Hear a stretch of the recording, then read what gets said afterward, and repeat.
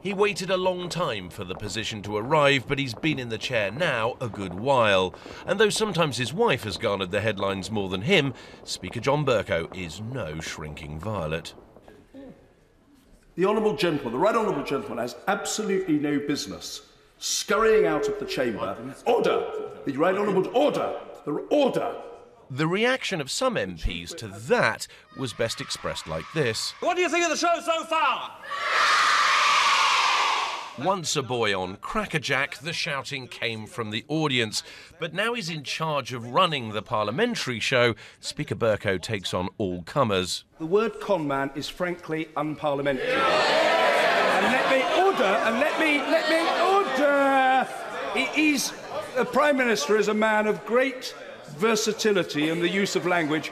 It's a bit below the level. Be quiet. If you can't be quiet, get out. You're adding nothing, you're subtracting a lot. It's rude, it's stupid, it's pompous, and it needs to stop. What he should not do is fail to communicate with me in advance, ignore the convention, and greatly exceed his allotted time. It is, I'm afraid, discourteous and incompetent, and it must not happen again. There is a badge of honour, and it's called BBB. We would call it bashed by Bercow rather than what it really stood for, and it became a badge of honour in the end. And clearly, you know, sometimes you have a bad day, and maybe in John's case, he's had a few by the looks of it. They have a perfect right to feel deeply insulted, but they tend to be pretty trivial figures who, and a capacity for taking exaggerated offence is often a sign of personal triviality, in my opinion. Can I just say to the Prime Minister's PPS, his role is to nod his head in the appropriate places and to fetch and carry notes. No noise required. But the Speaker likes to make noise, even offering opinion on HS2.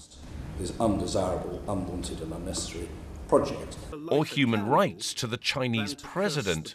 No country can exist in isolation in all matters, from international law to individual liberty. For his supporters, though, being forthright is no bar to delivery. He is one of the best speakers of modern times, in my opinion, because he keeps the business moving along, and the great task of the Commons is to hold the executive to account, and he makes sure that if there's a minister who has questions to answer, that minister will be at the dispatch box answering them. The fact that he is a naturally very rude man doesn't really matter.